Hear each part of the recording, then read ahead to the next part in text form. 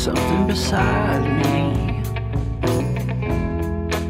a light to the kerosene, and the places aren't real anymore, and the faces don't say anything, and the silent light of the mind-blown sphere. It's a game, Devil's Chess Club. Devil's Chess Club.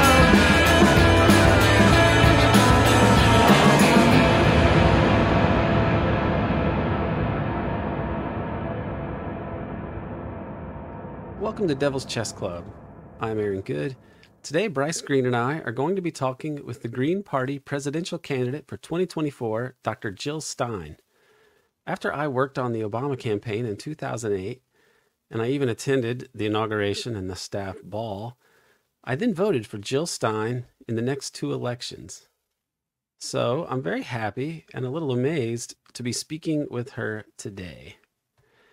This episode of Devil's Chess Club is available to everyone courtesy of Four Died Trying, the new documentary film series which explores the extraordinary lives and cataclysmic assassinations of JFK, Malcolm X, Martin Luther King, and RFK. There's now a Patreon page for Four Died Trying. It offers patrons a number of other perks, including a new Four Died Trying podcast and access to the already released films, as well as the new chapters as soon as they are released. Devil's Chess Club is an American Exception production. Subscribe to the American Exception podcast on Patreon for access to the podcast that explores the deep politics of the U.S. empire. We have over 170 episodes and counting, including a currently ongoing series featuring Ben Howard and I as we discuss Peter Dale Scott's overlooked work on Far West and the global drug metagroup. I believe that this is truly illuminating material, bringing much light to the U.S. empire's clandestine underworld, which has served as the dark matter, harnessing a political economy of crime and violence to sow chaos for the neoconservatives' doomed quest for a new American century. With that introduction out of the way, let's talk to Green Party presidential candidate Dr. Jill Stein.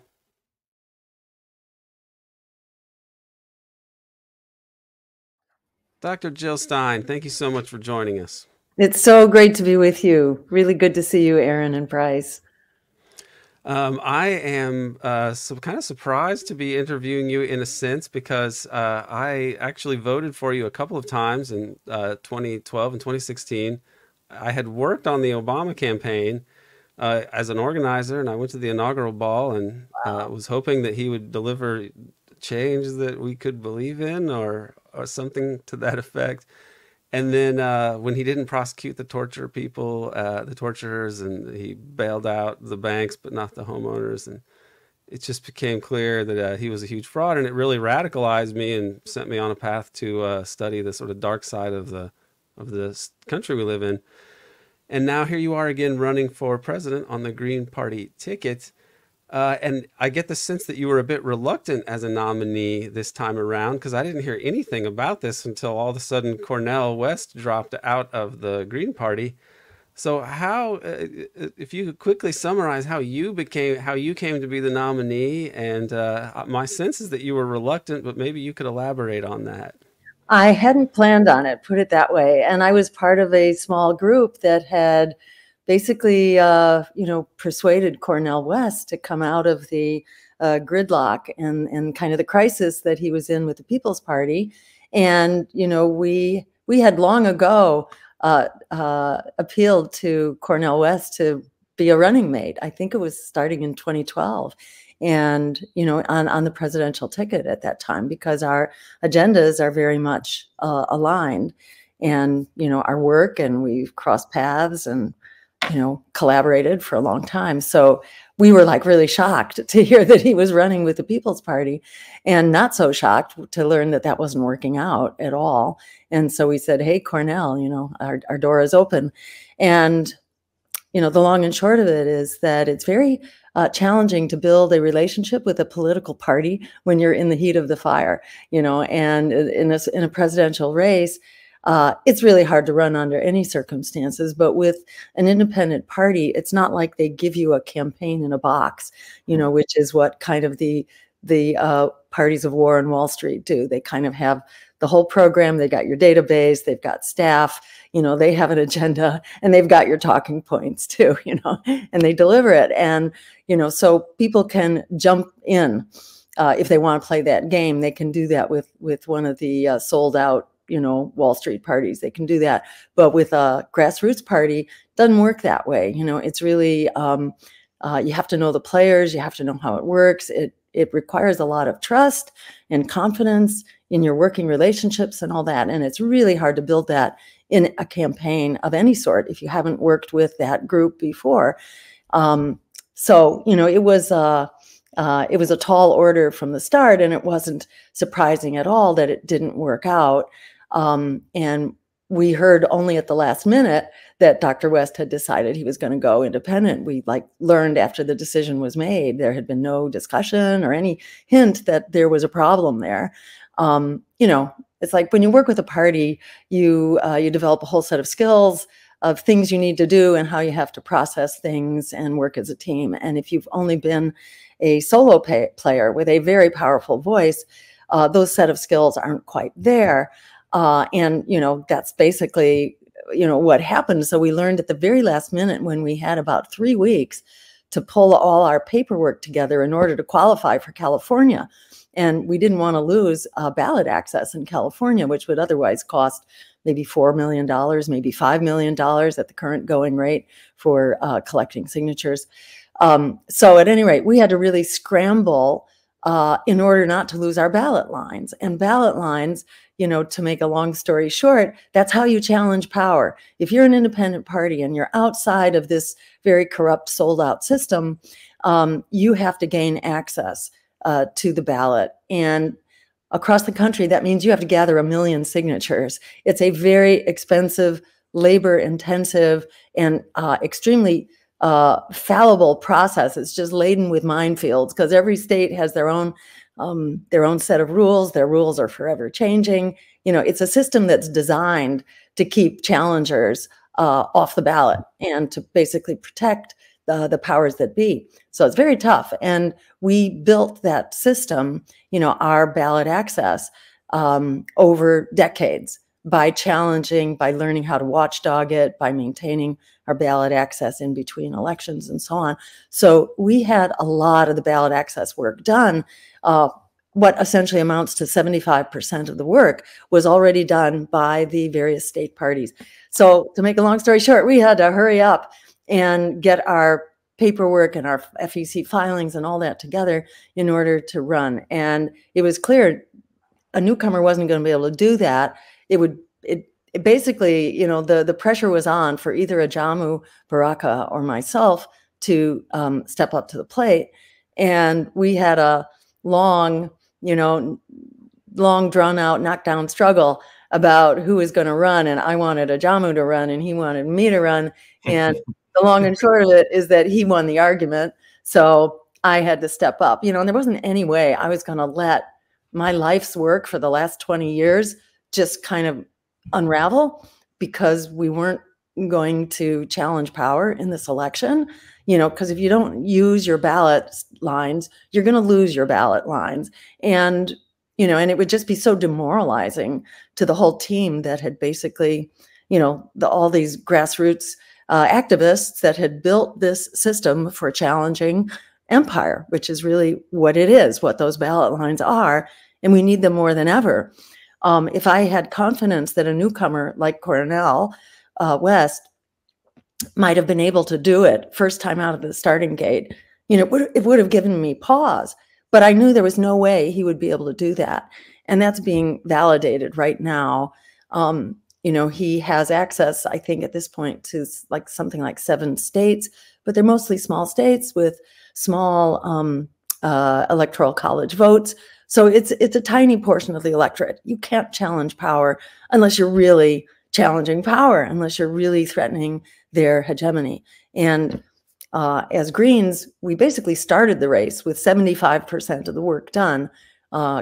It was around 17 state ballot lines. It's now 21 with another 3 that are being approved. We've already done the work, have qualified by a wide margin. So we're basically up to 24 states right now, with another 5 or 6 to be where the signatures will be turned in shortly. I won't drag you through the weeds on this, but we are very confident that we will be on the ballot on at least 48, if not 50 states. And I can fill you in on New York if you're interested in that battle, which is really a very, what can I say, illustrative case of the struggle. And the struggle is ongoing. We'll be taking New York to court. But, that said, New York was a huge victory for the grassroots resistance to empire. And it was very much, outrage against genocide that was motivating so many people to kick in. So we fell just short of the requirement of 45,000 signatures, which is unhuman. It's absolutely, New York changed their requirement basically to keep challengers off. And despite that, they raised it up to 45,000 signatures in 6 weeks. You can only do that if you have the deep pockets of an RFK and you have, billionaire donors, basically. Then you can buy up all the signature collectors and offer them enough money that you're going to do it just with professionals and with a whole lot of funds. And as a grassroots campaign, you can't do that. So we had to do it really powered by grassroots volunteers. And we exceeded all other grassroots campaigns by at least a factor of 10. So we got 40, the requirement was 45. We got 42,000. And no other candidate, including Dr. West, the Libertarians, and the Libertarians have been on every ballot in every state in the last 2 presidential cycles. They have never missed a state before. That tells you how outrageously difficult New York's new requirements are, that even the Libertarians, who've never missed a state before, even they could only collect under 4,000 signatures.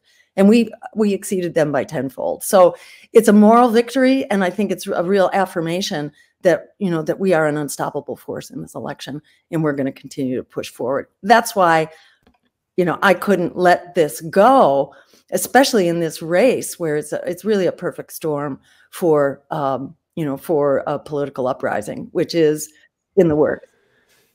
Which is also why it's more upsetting that there are 3 leftist anti-imperialist candidates. I think that's kind of emblematic of the left in the U.S., unfortunately.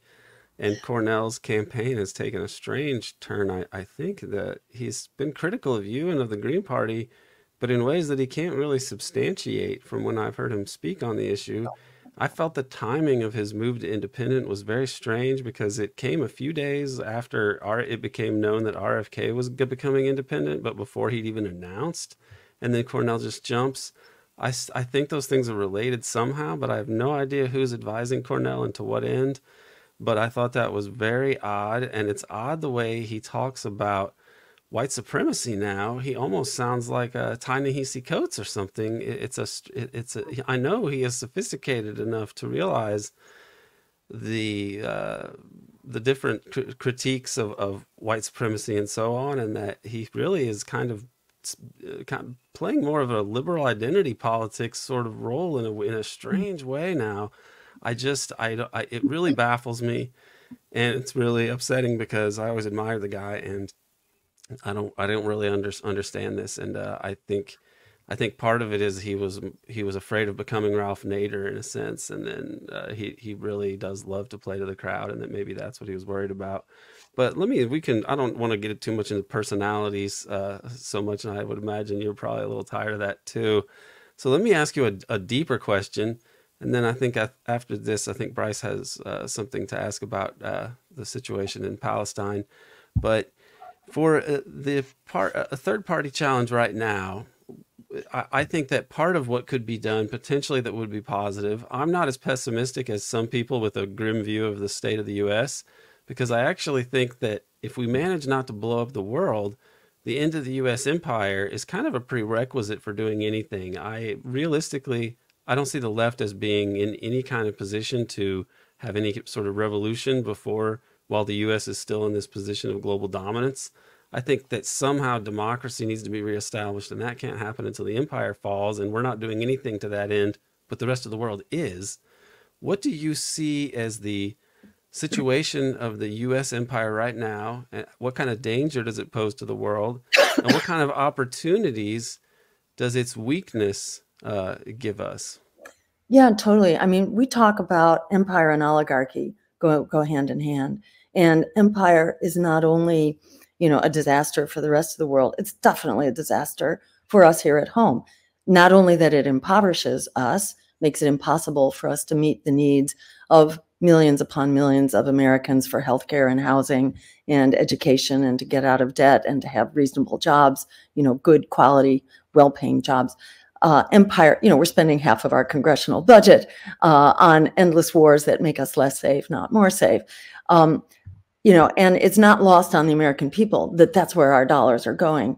According to Jeffrey Sachs, the average American household this year alone has spent $12,000 in their taxes to support the costs of empire, maintaining empire. $12,000 this year alone, and over $50,000 since the post 9/11 wars began. So this has a devastating cost for Americans as well as the rest of the world.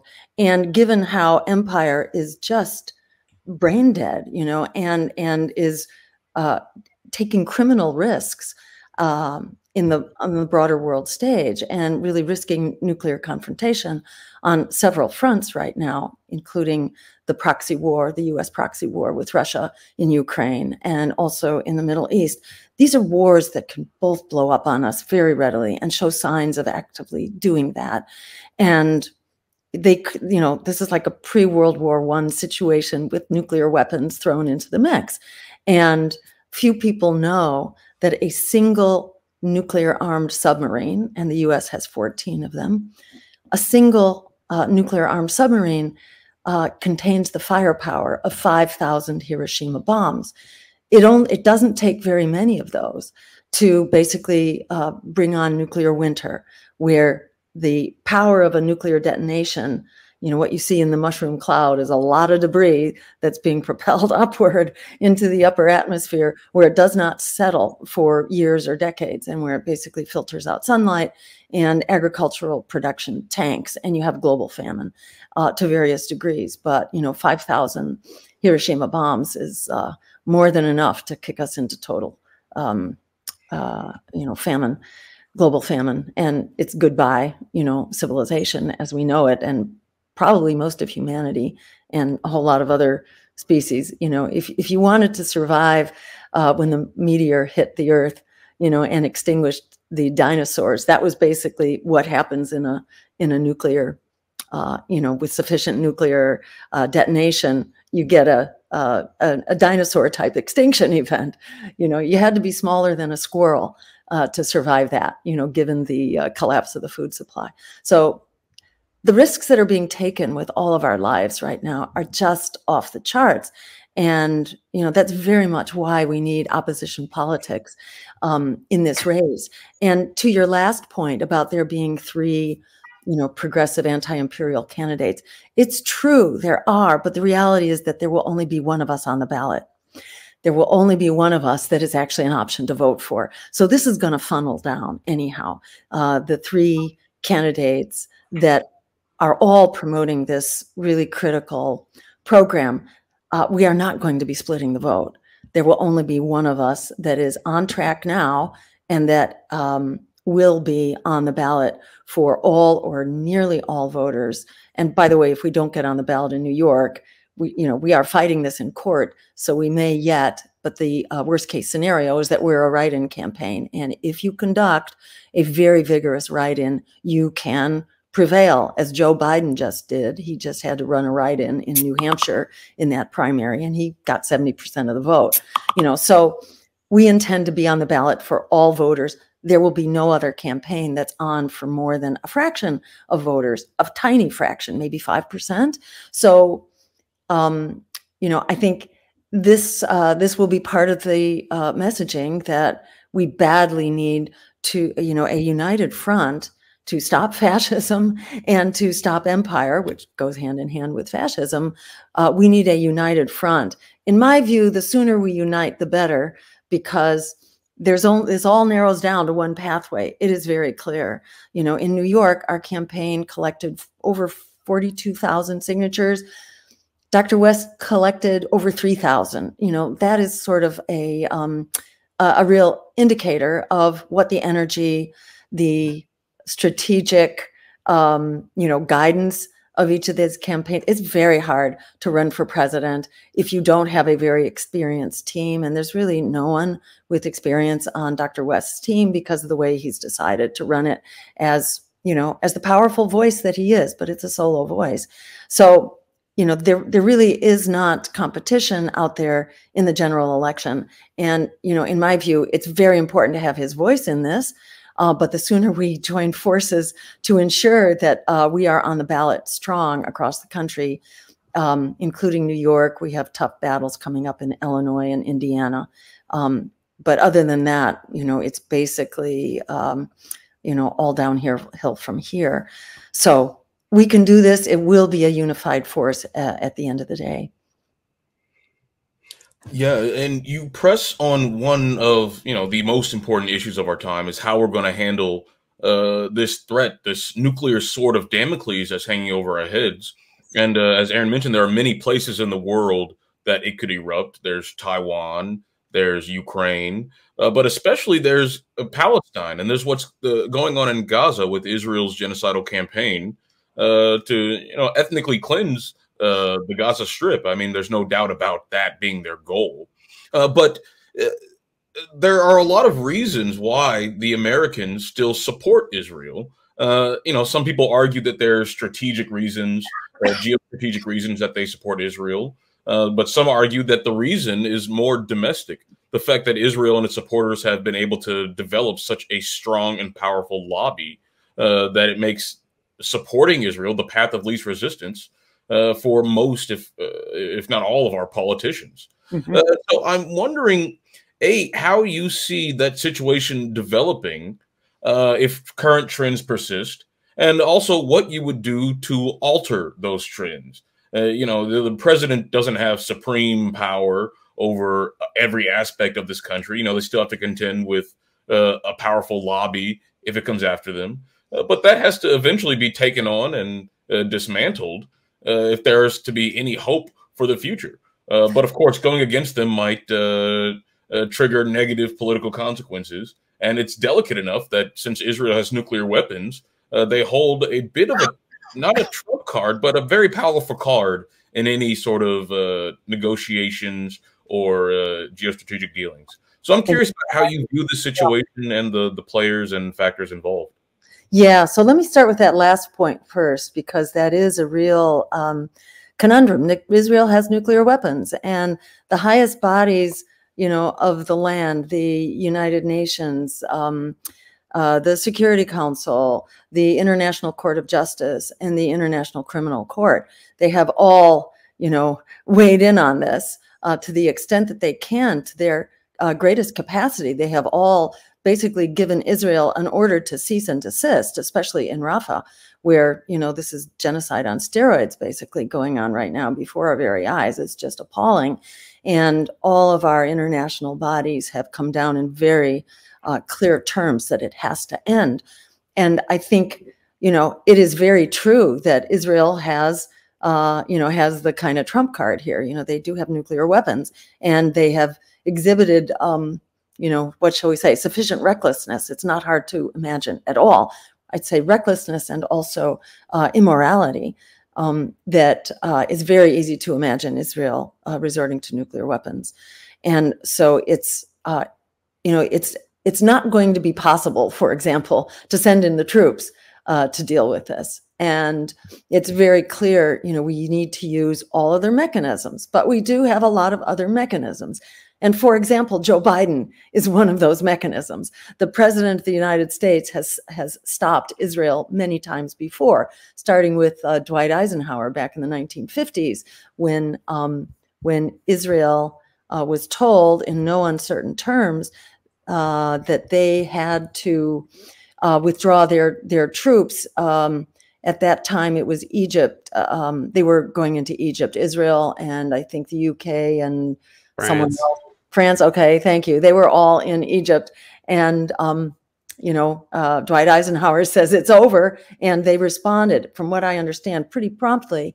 And likewise, in the 1980s, Ronald Reagan, not exactly your most progressive or peace-loving president, he said the same thing, picked up the phone, and Menachem Begin basically said, well, okay.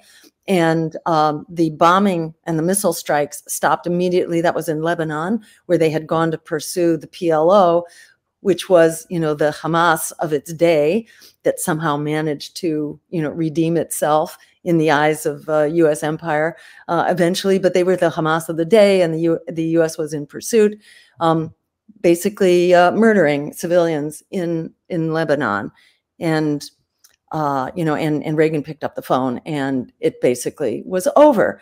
It's outrageous that Biden has not done that. He is fully in support of Israel's, genocide, and the U.S. is providing 80% of the weapons. We just learned this week that, in fact, it's Boeing, or at least Boeing is implicated in the weapons that are slaughtering women and children in Rafah right now. It's just outrageous what's going on, with the full support of the U.S. And Biden has refused.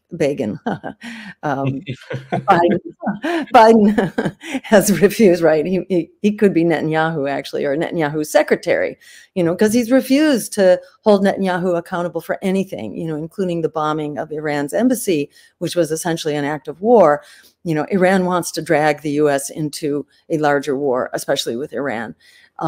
You mean Israel wants to drag America into a larger war? Yes, I'm sorry. What did I say? You said Iran wants to, but that's fine. Yes, right. Okay. All these countries flying around. It's right. Netanyahu wants to drag us into that war with Iran. I think Iran definitely does not want a war by any means, and is doing its best to avoid it, and has had a very muted response to Israel's provocations. But Biden wouldn't even hold Netanyahu accountable for basically, initiating an act of war. So how would you use your presidential power to hold Israel accountable, but also make it so that there is a chance for a domestic opposition to Israel to take hold without this lobby going crazy? What sort of powers are available to the executive? So many powers. For example, the executive, even without dealing with AIPAC, and AIPAC can be dealt with and should be dealt with. AIPAC should be classified as a foreign agent, and then its ability to lobby basically goes out the window. And I know that JFK had intended to do that before he was assassinated, so these things don't go down lightly. But that, AIPAC needs to be ended as a lobbying force. It is essentially an agent of Israel, and it should not have the ability to decide our elections, which is what it does, and to determine the votes of our congresspeople, who, in my view, need to be removed from power as quickly as possible, especially the leadership and anyone who takes AIPAC money. They've kind of demonstrated where their loyalty lies. They are voting out of step with the American people, in opposition to the American people, in order to vote with their funders. And on the larger frame, we need to basically get big money out of politics and establish public funding, because the same thing that trips us up in foreign policy also trips us up on healthcare, on student debt, on housing. You name it. The American people are being screwed on all of these counts, and support by huge numbers, very much support getting money out of politics and having publicly funded elections. But we don't have to wait for that. The president has the authority to basically shut down the transfer of weapons. And by the way, it's illegal to be supplying weapons to countries who are violating human rights, who are interfering with the delivery of U.S. humanitarian aid. And also, I just learned this one the other day, countries who are in violation of nuclear weapons agreements, which Israel is. They are in violation of the Non-Proliferation Treaty. So for all those reasons, it's actually illegal for the president to continue transferring weapons to Israel. So this is a piece of cake as to how to shut it down. And anyone who maintains that, oh, this is way too difficult, does not deserve even your consideration. for holding the major office.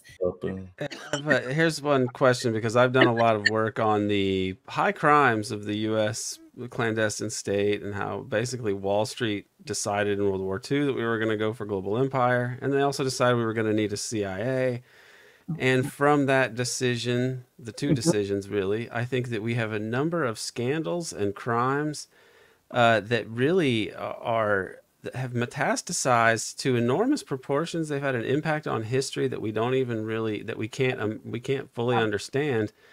Do you support truth and reconciliation in order to basically expose and deal with, address, acknowledge crimes like the political assassinations of the 60s, the long connections between the state and organized crime and management, it seems, even of the drug traffic for nefarious geopolitical purposes, basic sexual blackmail? I mean, everything under the sun, pretty much, they've done that you can think of, because they have people trying to think of everything that they can think of, and infinite money. How would you deal with this issue of our dark, dark history and the secrecy and criminality that's been at the apex of this project for decades? Exactly. And I think there's no getting out of this unless we actually take on the whole system. We are not going to fix, the genocidal war and the ethnic cleansing in Palestine without also addressing the empire, which it is an expression of. And I think your suggestion of a Truth and Reconciliation Commission, would be really, really important. And I wonder, is that a congressional committee? Is that like bringing back the Church Committee, which became what, the foreign, the Senate Intelligence Committee, I believe, but has totally lost its mission. It's become a collaborator rather than a watchdog.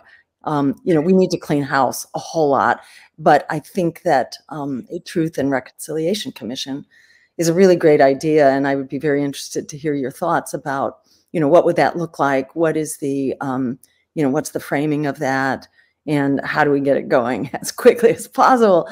Because, people really know that something is badly off. They know that their lives are falling apart, really, in every dimension. 50% of renters who can't keep a roof over their heads, 87 million Americans who don't have adequate health care, as our health statistics continue to go down the tubes, and Americans are succumbing to chronic illness in a way that just, exceeds every other, developed industrial nation.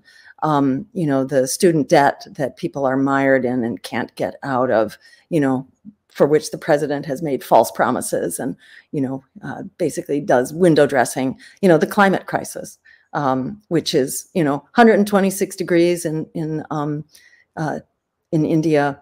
The climate is also going off the charts. And this genocide that we're watching is absolutely, intolerable. So the American people really know that there's something wrong. They support an immediate end to the genocide and a diplomatic solution. They're already on board in spite of this wall of propaganda 24/7 coming from the Department of Defense.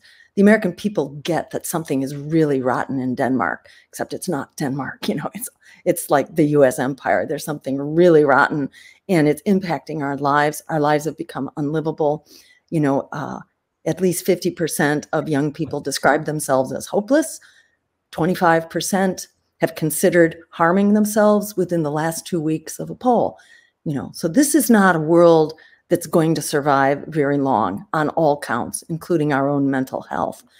So we badly need a fix, and we need to take on the totality of this problem. We're not going to fix it around the margins. We really need to dismantle empire and oligarchy and the rising fascist threat as well. We don't have to wait for Donald Trump. It's here. So all of that needs, it needs a fix, and addressing, the overarching empire that really contains and makes inevitable this crisis and all these crises.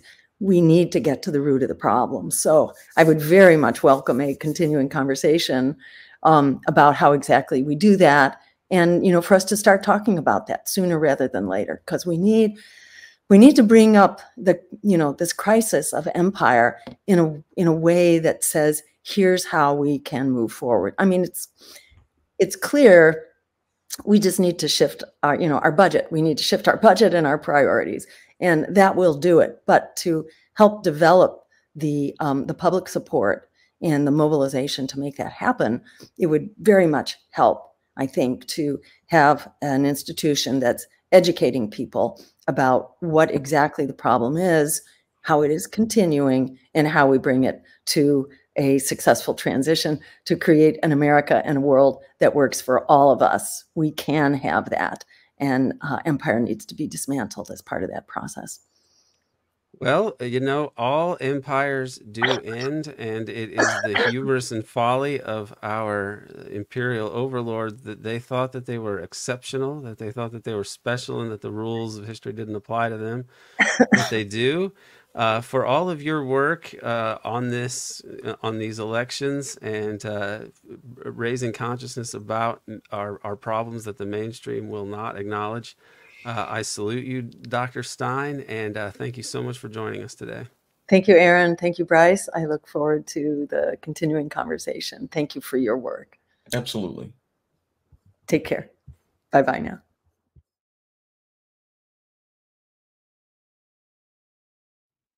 Thanks to Dana Chavarria for producing this episode, and thank you for tuning in.